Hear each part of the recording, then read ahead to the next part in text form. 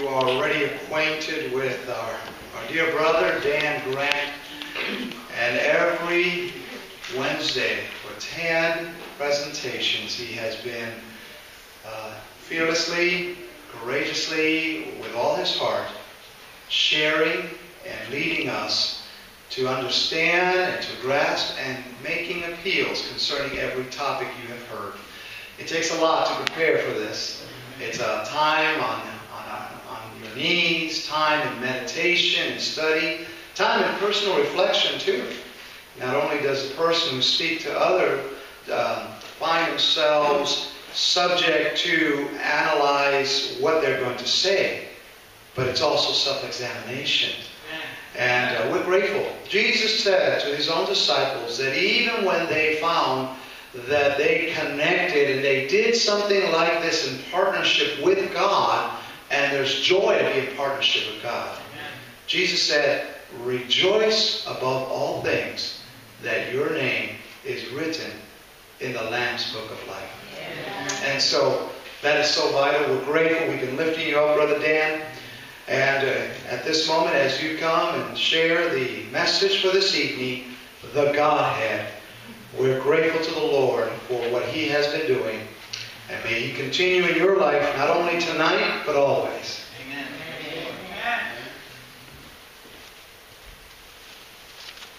Thank you, Pastor.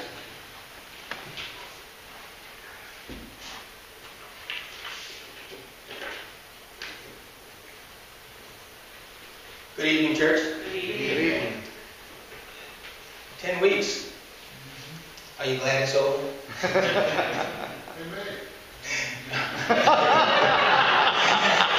Honesty is the best policy. Honesty is the best policy. In spite of that, Pastor's right. I've enjoyed this. It's been a period of self-examination for me, and I hope for you. I hope that you've got something out of these meetings that will help you in your walk with Christ for the rest of your life. I believe that's what it's all about. Amen? Amen. What are we talking about tonight? Does anybody know? God. Everybody, what are we talking about tonight? Godhead. This particular topic is no less important than all the others that we've talked about for the last 9 weeks prior to this one. And again, there's absolutely not enough time to give you everything that is involved in 30, 35 minutes. But what the Lord has placed on our heart tonight, we're going to share. And by His grace, as a result, at the end of it, we'll know a little more. We'll be a little bit richer. And some of the questions that I know that some of you have will be answered tonight. Amen? Amen. Let's pray. Father in heaven, eternal God, blessed Savior, I thank you. I do praise you, Lord. I give you all the glory. Pour out your Spirit upon each of us tonight, Father, because we ask it in Jesus' name. Amen, Lord. Amen. Amen. Deuteronomy chapter 6, verse 4. Go with me in your Bibles to Deuteronomy chapter 6, verse 4. And I'm going to read this verse. Now, Robert's got it on the board. Hear, O Israel, the Lord our God is one Lord.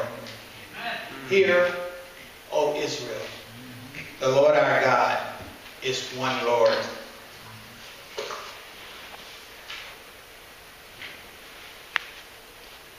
The Christian doctrine of the Trinity defines God as three divine persons. How many people? Three. Three divine persons. The Father, the Son, Jesus Christ, and the Holy Spirit. One God in three persons. The three persons are distinct, yet are one substance, essence, or the nature. A nature, brethren, is what one is. Everybody say that. A nature is what one is. Say it after me. Say it after me. A nature is what one is. A nature is what one is. While a person is who one is. while a person is who? I want you to remember that. The Trinity, the Godhead is a mystery of Christian faith. The word Trinity was first formally used at the Synod. The Synod is historically a council of the church where they decide upon things like the doctrine we're talking about tonight. The church leaders get together and they talk about things like the Trinity, and they make a decision on where this will fit into the theology of the church. So the Trinity was first formally used at the Synod, and this particular Synod was held in Alexandria in AD 317.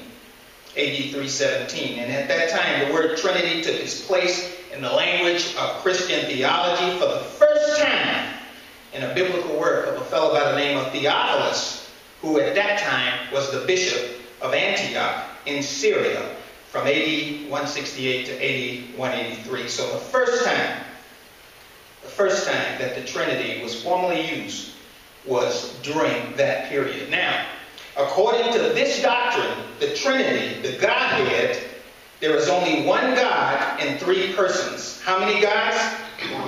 One God in three persons. Each person is God, whole, entire, and complete. Each person.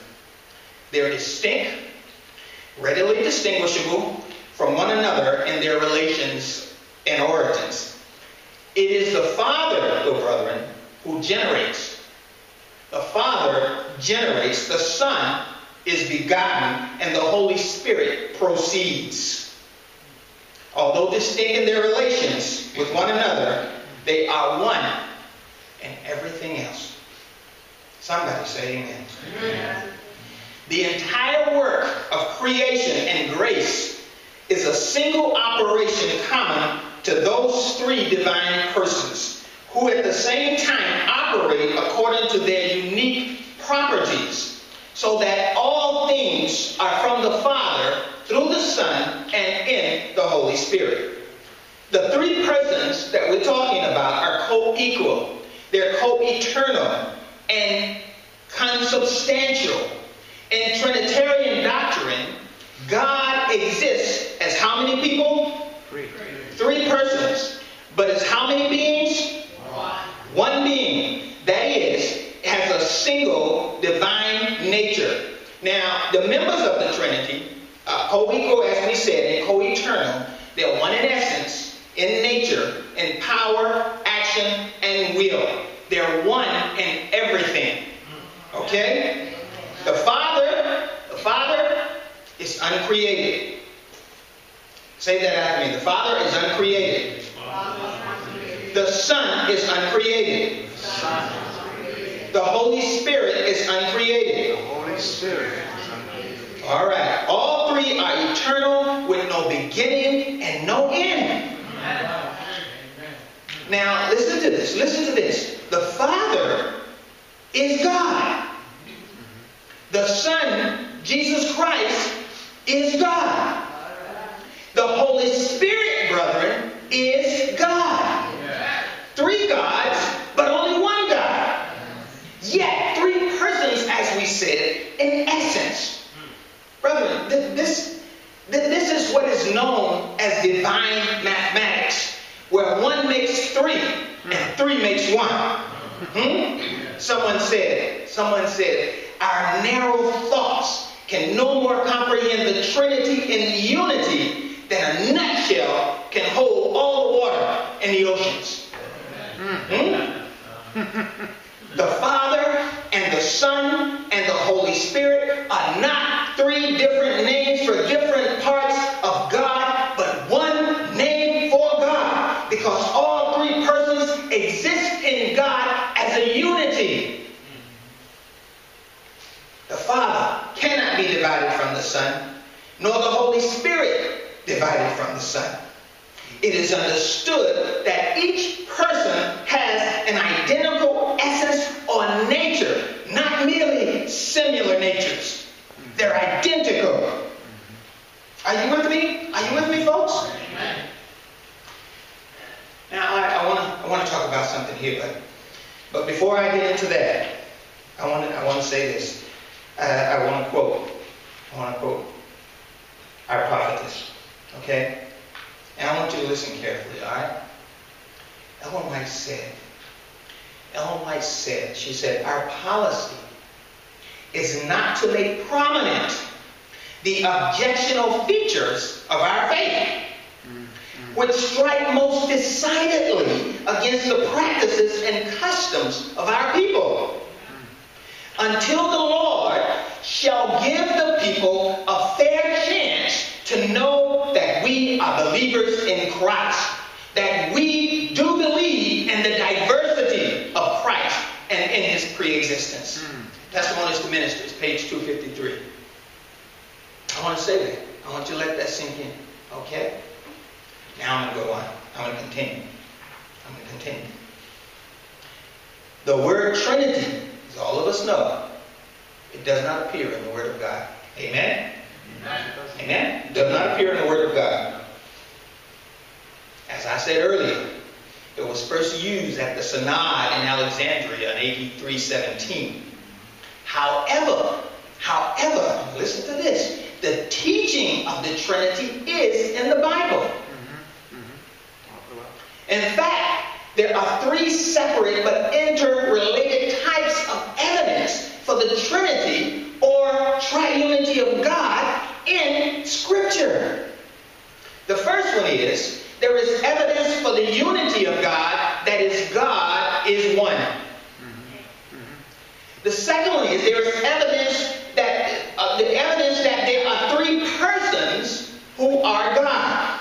And then there are number three, subtle textual hints of God's three in oneness. Three in oneness. I want you to get as much of this as you possibly can.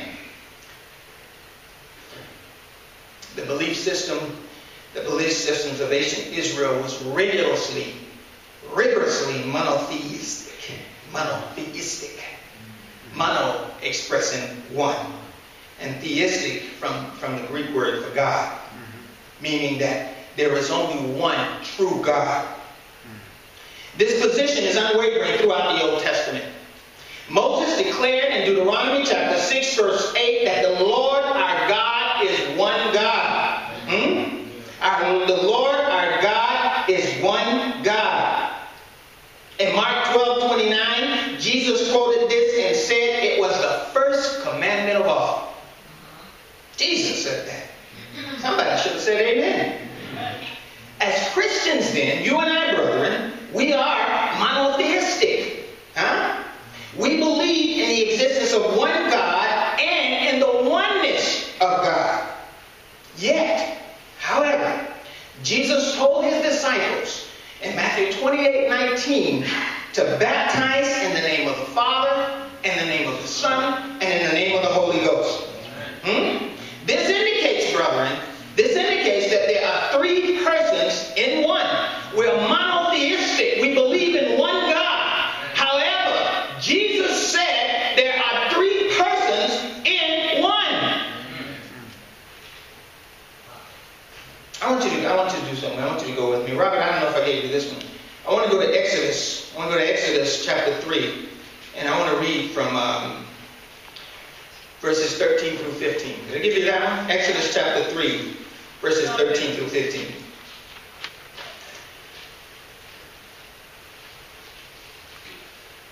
The implication of God's oneness was expressed to Moses by God. And Moses said unto God,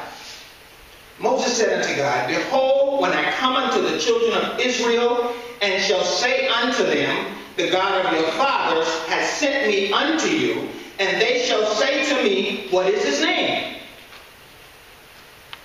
What shall I say unto them?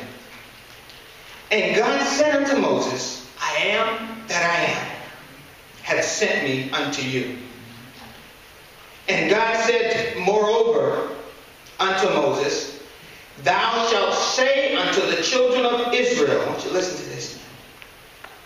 Thou shalt say to the children of Israel, the Lord God of your fathers, the God of Abraham, the God of Isaac, and the God of Jacob, hath sent me unto you. This is my name forever, and this is my memorial to all generations.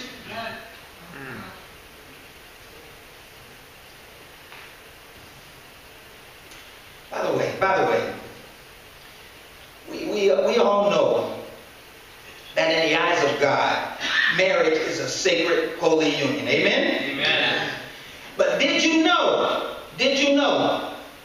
that the same Hebrew word each had for one that is used in Deuteronomy 6 verse 4, which says, Hear, O Israel, the Lord God is one, is the same used in Genesis chapter 2 verse 24?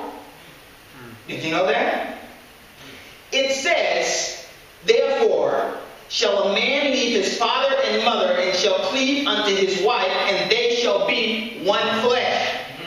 Two persons. It is implied that the oneness of who he is with the Son and the Spirit, he being God, said that this name, this oneness of the Holy Trio, is his memorial to all generations. So, because of the word used for one in the original language is the same word, there is no question in my mind that God intended for husband and wives to be one in the same way that God is one in the Holy Trio. And that oneness is to be a memorial to all generations. You understand what I said? The same Hebrew word in the original language, the same Hebrew word for one that God uses when he talks about himself in the Holy Trio is the same word used when he said that a husband and wife are to become one once they become married. God spoke about the importance of that oneness with the Holy Trio. And so in this word, using this same word, I am convinced that the same importance is applied to us with our spouses. We are to become one in Christ, and that one is to become a memorial to all generations. Amen. I want to share that with you. So,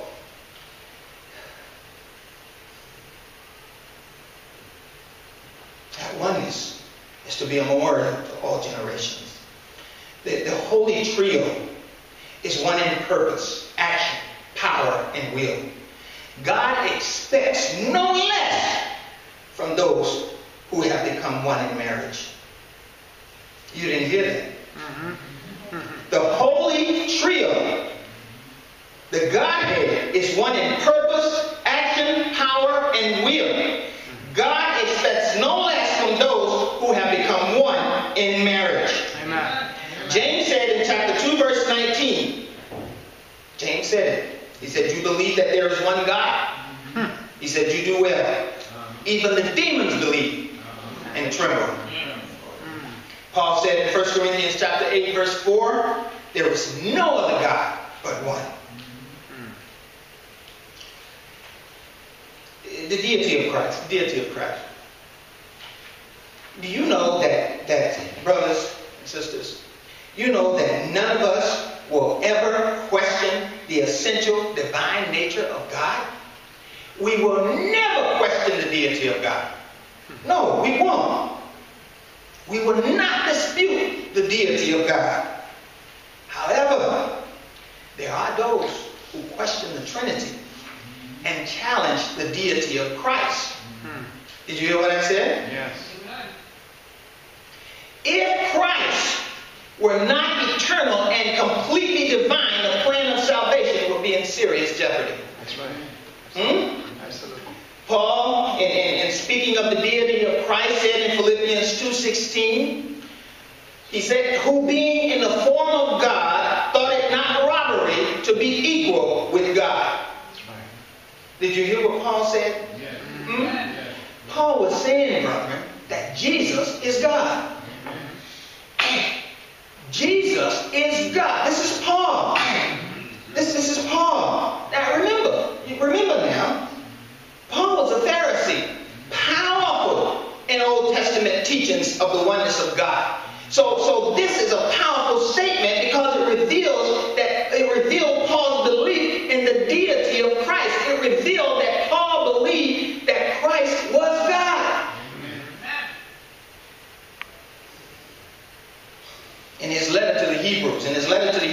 chapter 1, verses 8 and 9. He spoke of Christ's divinity with authority as he plainly expressed. But to the Son he saith, Thy throne, O God, is forever and ever. A scepter of righteousness is the scepter of thy kingdom. Thou hast loved righteousness and hated iniquity. Therefore, God, even thy God, had anointed thee with the oil of gladness above thy fellows. I'm talking about the Trinity. I'm talking about the Godhead. You hear what I'm talking to you about? This is more important than you can imagine. We're not going into the kingdom unless we get this, unless we understand this. The four Gospels are loaded with evidence that reveal that Jesus understood who he was. He said over and over again that he possessed that which alone belonged to God. In Matthew 13:41, he spoke of the angels as his angels. You remember, you read it. In Mark 2, chapter 2, 5 through 10, he forgave sins. And in Matthew 25:31 through 46, he said he had the power to judge the world. Only God could rightfully make that claim. Jesus was God. Jesus is God. That's right. Amen. Listen to what the scriptures reveal to us. Matthew chapter 3, verse 16. Listen carefully. Focus with me, brother. Focus with me. I love God. You know that? In Matthew 3:16, at Jesus' baptism, the Holy Spirit, in the form of a dove, descended upon him. Descended upon Jesus at his baptism. Okay? In verse 17, a voice from heaven, God the Father, spoke and said, This is my beloved Son. Do you understand what I'm saying? Jesus was baptized. The Holy Spirit descended upon him. God spoke and said, This is my Son who I love. They were all there. Together for this blessed occasion. They were all there. These texts and others tell us that our God is three persons in one. Mind-boggling. It's a mystery. But a truth that we accept by faith because the scriptures revealed it to us. Genesis chapter 1 verse 2. Genesis chapter 1 verse 2 states that the Holy Spirit was active in creation. He was there at the beginning, involved in the creation process. Matthew 28 verse 19, Jesus mentioned all three members of the Godhead in his instructions to his disciples and baptizing new believers. We still use that formula today in most Christian churches. The person who has chosen to follow Christ is baptized in the name. In the name, singular, not plural in the Greek. Although three persons are included, the three divine beings are viewed as one person. I said it earlier. At the baptism of Jesus, all three persons of the Trinity appeared together. Listen to this. And you know what? I'm going to read this to you. Go with me to Mark chapter 1, verses 9. I'll read this. Mark chapter 1, verse 9. Did I give that to you? Okay. Verses 9 through 11. And it came to pass in those days that Jesus came from Nazareth of Galilee and was baptized of John in the Jordan. And straightway, coming up out of the waters, the King James, he saw the heavens opened, and the Spirit like a dove descended upon him. The Spirit, the third person of the Godhead. And there came a voice from heaven, God, the Father, the first person of the Godhead, saying, Thou art my beloved Son, in whom I am well pleased. Praise the Lord. Listen, as I said before, they were all there. All three of them were there. Now, the text reads, and I just read it and it was on the screen. The text reads, he saw the heavens open. Jesus Mark describes the heaven as parting on this powerful occasion. Verse 10, the New King James Version, okay? He described the heavens as parting. However, I discovered in the NIV a better translation was found when the heavens are torn apart. They're torn open. All three members of the Godhead were there, and that powerful presentation had a powerful impact on nature itself. The heavens were torn apart as God descended upon God, and God spoke to God. Amen.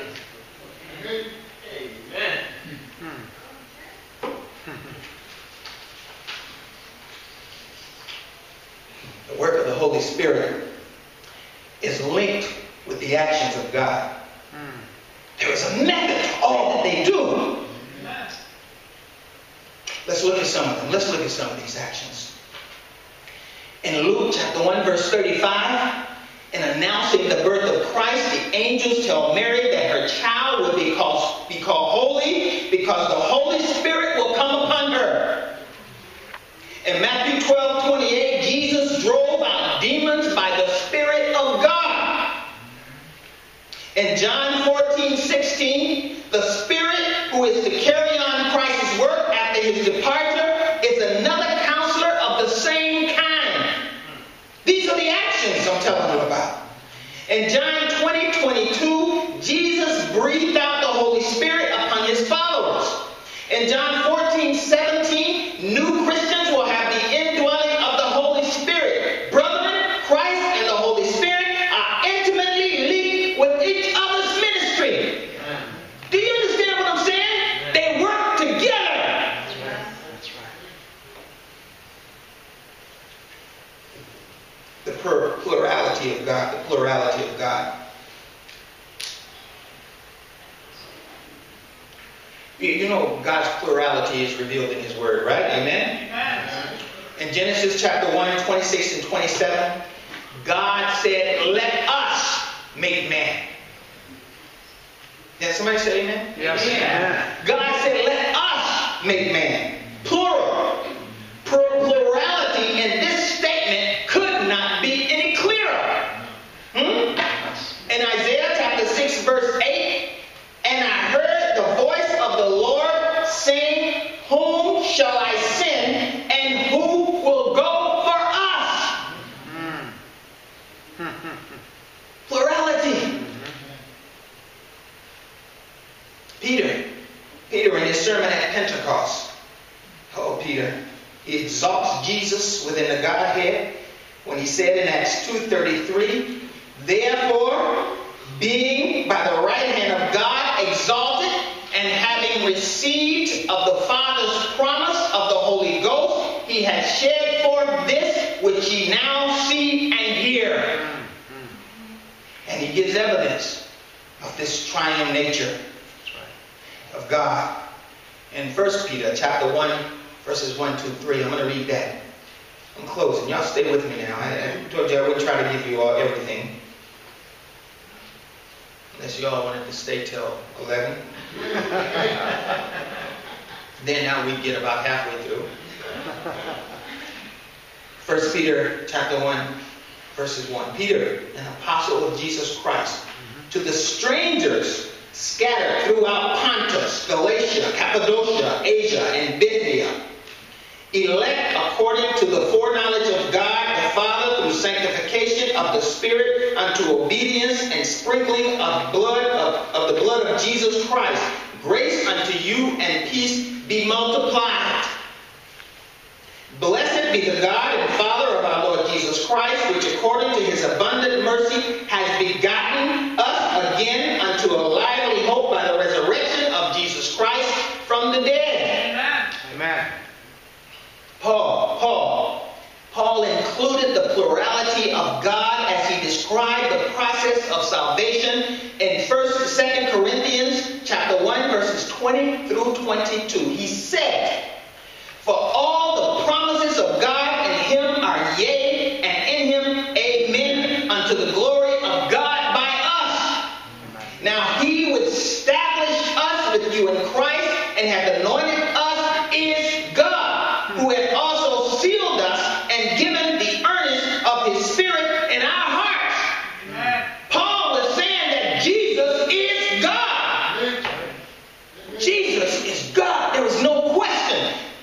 you believe this, if you believe the Word of God, then you know that Jesus is God. This is not a debate. This is not a question. It's here. There's no reason for debate or question. It's here. Jesus is God. The Holy Spirit is God. God the Father. God.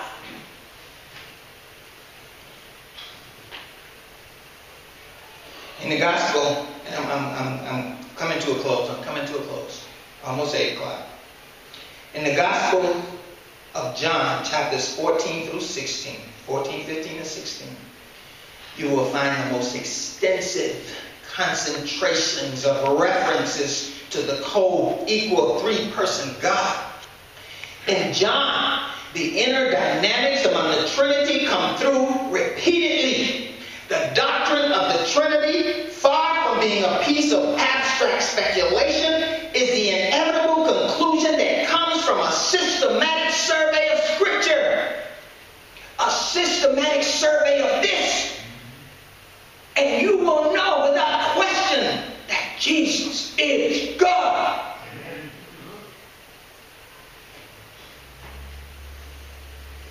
And it is without question important. And this context, the deity of Christ. If Christ were not fully God, then all we have is the Lord shifting the punishments of our sins from one person to another, and as opposed to taking them upon himself. It's just a shifting from my sins to you, you to me. There's no salvation in that. Listen. The heart of the gospel is this. If you don't remember anything else I said tonight, remember this. Remember this. The heart of the gospel is that it was God himself on the cross bearing the sins of the world. Amen. It was God on the cross suffering for your sins and my sins. Amen. Anything short of that would strip the atonement of everything that made it so powerful and effective. Look. This is it. Remember this, if it's at all possible. Remember this. When we speak of the three persons of the Godhead, the word persons, what word did I say? Persons. Must be understood in a theological sense. If we equate human personality with God, we would say that three persons means three individuals. But then there would be three gods. And that would be tritheism. Three gods. Historically, Christianity has given the word person, when used of God, a special meaning, a personal self-distinction, without destroying the concept of oneness. Three being one. And I know this idea is not easy to grasp or explain, but it's part of the mystery, brother. Amen. That is the Godhead. Amen. It's part of that mystery. Amen. I want to thank you. For coming out night after night. It showed that you have a desire to get a little something so that you can help equip others for the kingdom of God. Amen. And I am so grateful for that. And at this time, we're going to have our appeal song from Saundra and Shireen. I think she wants me to be strengthened, but in my aloneness up here. Okay. It's up to you, Shireen. Let's stand, and let's sing this song together. I have some closing words after. After the song, yeah. I would appreciate if you all do sing along. It will help me.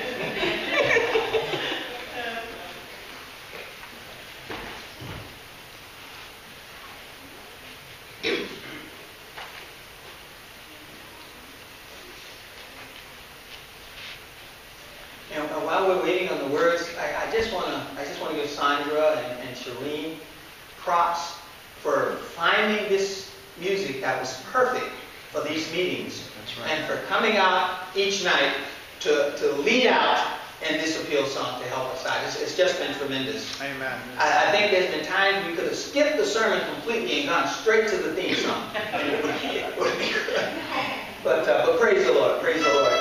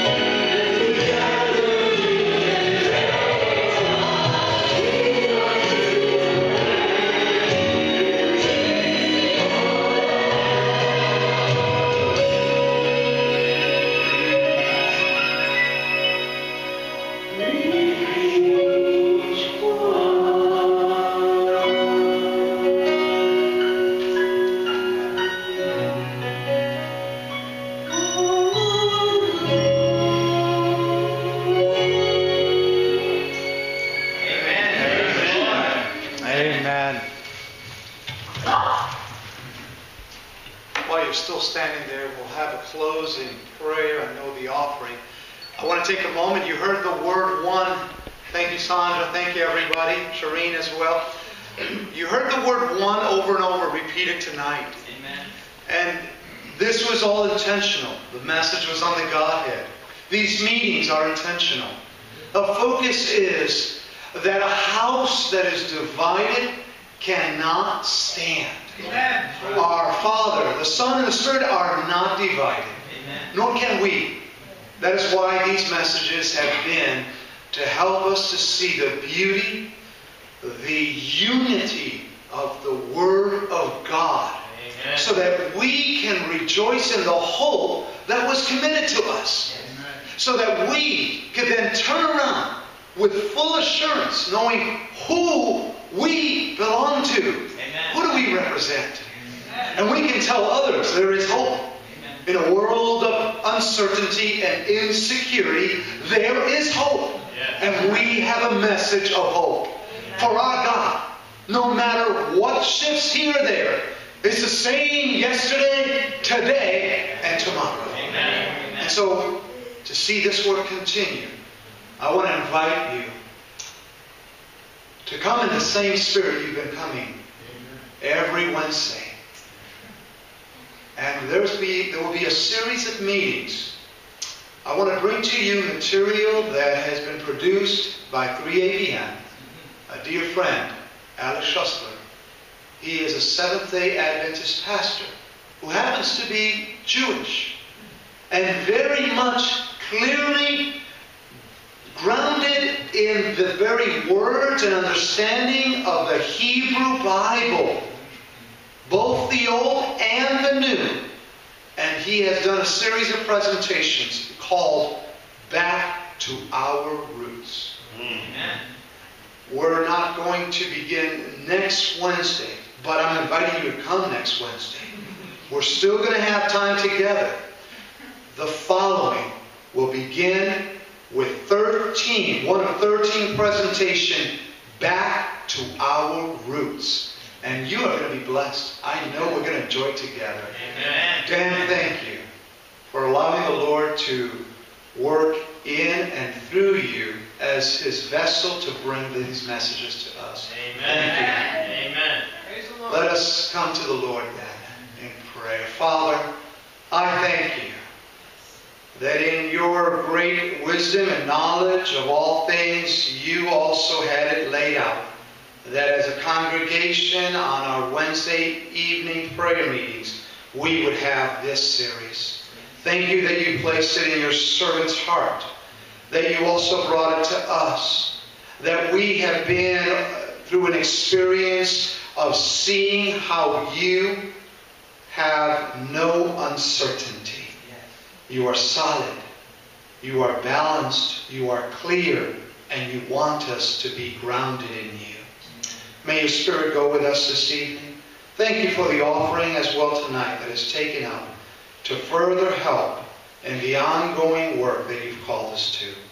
And may you bless your servant, Dan Grant, and all of our elders and all of our leaders and this congregation as we also return to our roots in Jesus.